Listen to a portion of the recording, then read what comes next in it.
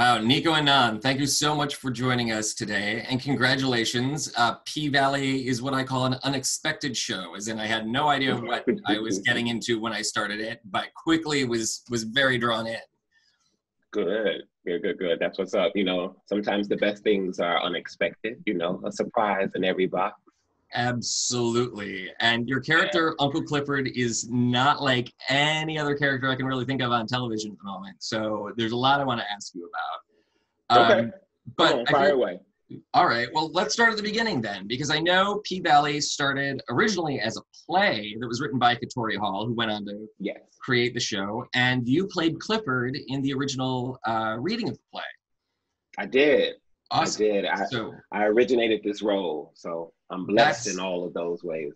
That's so fantastic. So I have to ask though, when you were doing the reading of the play, did you ever think I'm going to get this part when it becomes a TV series?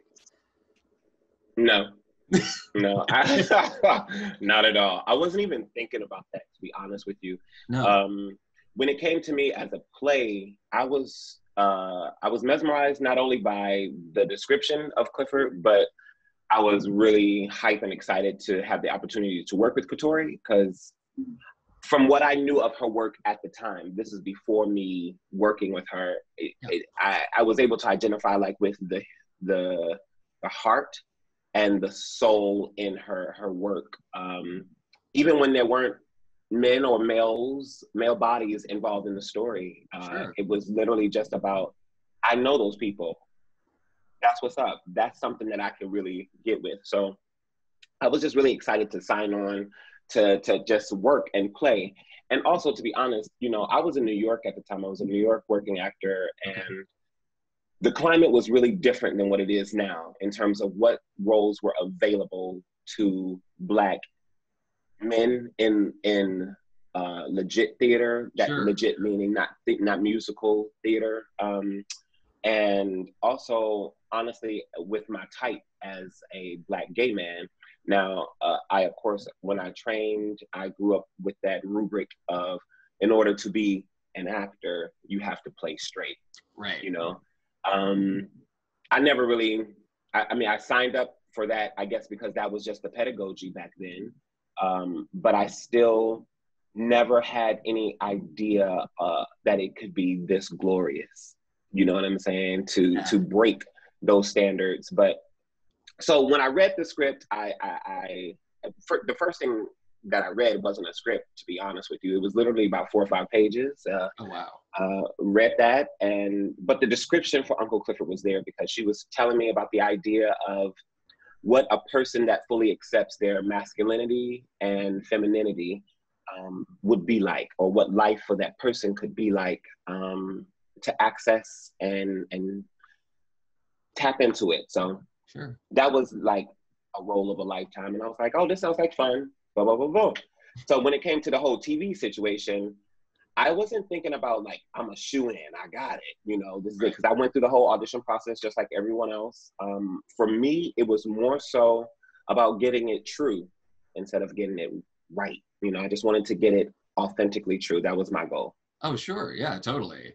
And we should add at this point that Uncle Clifford is a genderqueer African-American, uses the pronoun she, and she runs a strip club in this tiny Texas town. We are in Mississippi, but you got all of that right. I saw Texas license plates, I swear. Okay. I love that you are getting that because that's where Autumn Night is from. That's right. You're doing right. You are doing good stuff because the mystery of the show, you catch it. Autumn Night is from Texas, where the Houston floods were happening. Right. And she migrated some way, when she got off that bus in Chucalissa. Chucalissa is Choctaw for hope. It means hope. I didn't know that. Now, I'm learning all kinds of things here. This is terrific. Come on, it's much deeper. It's much deeper than what people think a strip show should be. Now, Clifford also has a very interesting sense of style, and so I'm curious, how closely do you work with wardrobe and makeup to develop the look of the character? How does that inform your performance? It is everything. We all work very closely together. I had amazing designers, and it was like fun. Like opening up Pandora's box. Let's get in here and let's get gritty. I was very clear that every look, I kind of wanted to pay a little homage to the Black women in my life, or that I looked up to, that Clifford would look up to. Sure. So whether it was my mom, or whether it was like Mary J. Blige, yes. Leah Horne, if there's something in there for Shaka, you know, and also like for my friend Janae McAlpine, there's a look that's in there for her. She's a Black girl from Detroit. So I wanted to bring in like the mixture of things of how Clifford could express. And we were very clear early on that we needed to make sure that the expression was not, it was different. There was a variance from what drag culture is like, yes. and wardrobe and makeup styling and hair, and what under Uncle Clifford's gender fluidity could look like. You know, I definitely wanted to differentiate that.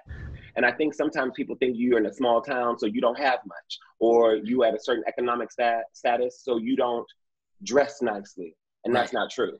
Just because you don't have $1 million in the bank doesn't mean that you don't know how to go down to the Goodwill or go over to Dillard's and get you a good little suit and cut this up and then sew this part on and do all that kind of stuff. So it was all about expression.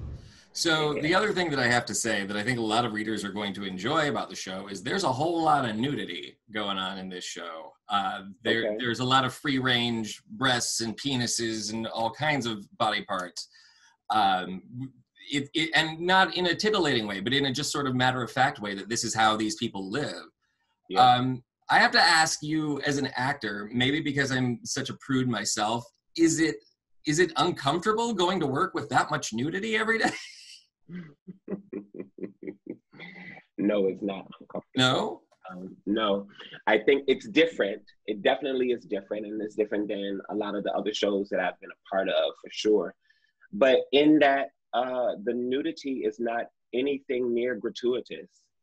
It is very much so, it's art. I want to, this is a cultural reference, you know. Grew up in Detroit. If you didn't know, I'm Black. And so I heard a rumor, yeah. You know, there, like back in the 60s and the 70s, there used to be this kind of art that would be in your basement, or like it usually was in every Black person's home had this, whether it was a picture of Black Jesus, or whether it was this picture of this beautiful chocolate ebony goddess. She had an afro and she would be lying down on some land somewhere, and sometimes she would be with a panther or something like that, but it would be made out of wool or carpet or like a woven painting. Yeah. That's how the nudity is to me. It looks as though it's an appreciation of the Black bodies. It's an appreciation of the full-figured bodies. It's appreciation of the curves, I feel like you see breasts not only on the pole, but you see breasts when a woman is breastfeeding her child. You know, so there is a normalization that happens and a destigmatization that's going on. I think that happens in American culture. We can be very, as you said, prudish or whatever, you know, like, oh my God, body, you know, but it's an equal opportunity place where the male body is appreciated just as much as the female body. And I think that was important to Katori. And for us as actors, we had we had an epiphany when we shot the pilot presentation for Starz. We were sitting around and we realized like we were on a break coming from the club. Sure. And I said, y'all, we really doing it. They were like, yeah, we are, oh my gosh. But we were up on this stage with our floss. We had these revealing costumes. We decided right then and there that we are too vulnerable. We're too exposed. Okay. Naked, you know?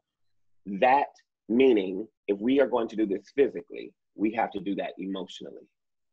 So we had made a pact then, literally as a group, that we were always going to be real with each other. We are going to be clear. We are going to keep each other safe.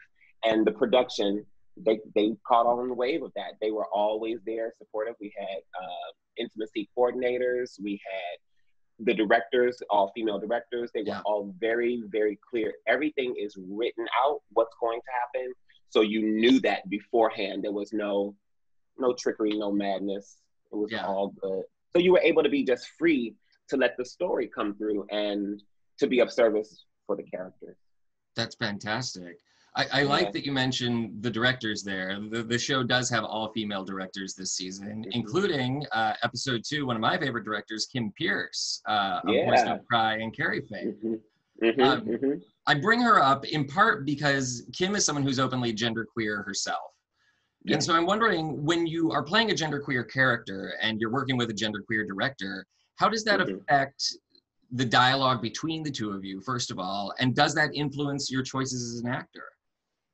It doesn't influence my choices as an actor because my choices as an actor are rooted in the words. Okay. They're rooted in the script. But working with Kim was everything that you didn't have to say. We didn't have, there were the things that you sometimes have to explain to someone who's outside of the LGBT community. Yes. I didn't have to do. I did not have to do that. So if in a scenario when I'm in my car, let's just say I'm in my car in scene 2, there's a scene that happens in my car. Yeah. And in there, I said to Kim, I was like, it's just one of those things that's like, you know, I literally said that sound, that face, and she was like, got it. That's right. Yeah, because it's this, you know, and so it gave her the jump to get on. So it was the unsaid, the things that queer people and gender fluid people and members of the LGBT community, the things that you know and have felt on a visceral level, she already connected to. So in terms of my acting choices, if anything, it allowed me as Uncle Clifford to relax more